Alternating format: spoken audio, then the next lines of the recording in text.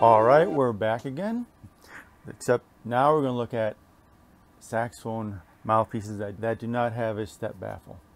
So we're going to look at mouthpieces that have very little baffle. They usually have a darker sound. And ones that have a slight rollover baffle, they'll have darker sound, but because the airstream moves over the little hump there, it's sped up. We're kind of, if you think about an airplane wing, and the sped up air causes a little bit of added edge and projection. So we'll look at those next. If you haven't seen my last video about step baffles, we'll review that right here real quickly. This first mouthpiece here, you can see this big flat region here. You see there's very little depth to the mouthpiece here before it drops down to the throat. This next one here, there's a little bit less than that, but still a fairly high step baffle before it steps down into the throat. You can see there. This next one, if you look real closely, look at the edge, you can see that it's kind of, this edge here stays up fairly high before it starts rolling down into the throat. And this keeps the airflow fast, with this being higher here, but it gets more normal.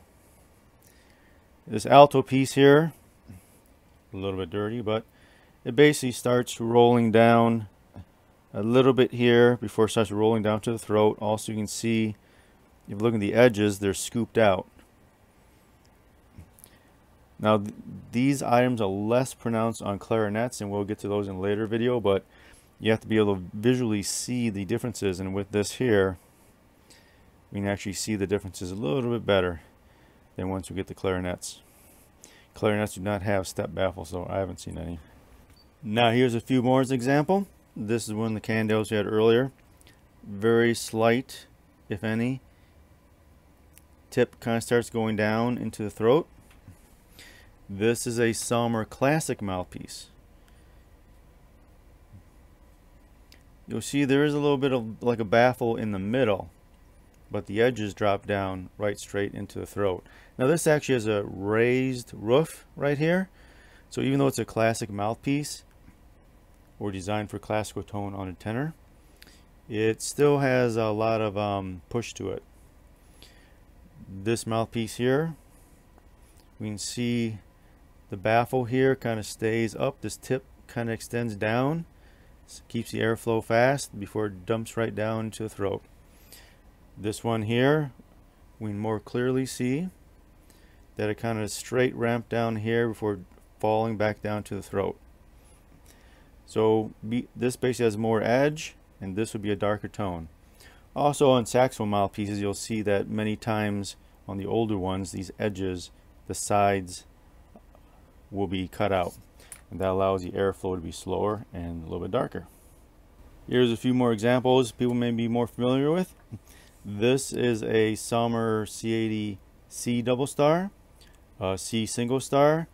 This is a Larry Teal model, and this is an old woodwind model. We'll get to that in a minute. This one here, we can see, if you look at the edge compared to the regular C star, this is basically both close to being the same.